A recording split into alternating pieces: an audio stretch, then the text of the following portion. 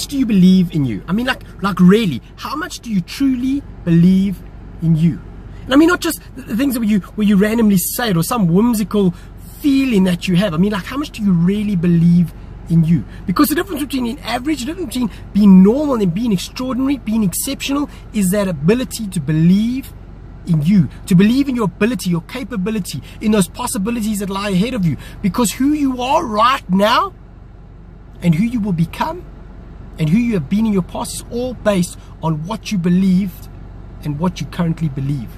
I want you to think about that. Everything within your life, who you are right now, what you've achieved, is based on what you believe is true and who you believe you are and what you believe is possible. You know, belief is just being certain of a reality that hasn't yet happened or occurred. And that's what makes the greats great, is because they weren't willing to give up, because they had a belief that was so strong that they believed it was a reality, that they believed it was possible, that they believed it would happen and be achieved no matter what. So how much do you believe in you?